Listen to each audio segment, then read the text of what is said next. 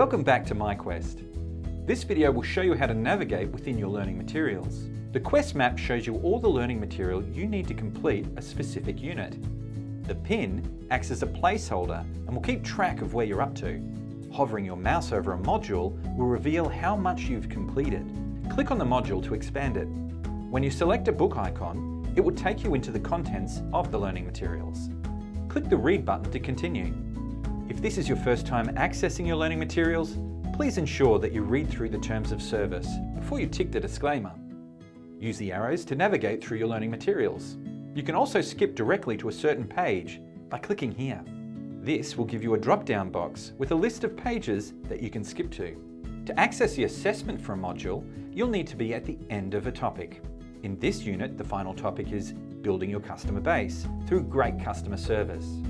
Enter the topic and read through it. Once you're finished, select back. This will take you to the topic landing page where you can select Up Next, which will take you directly to your assessment.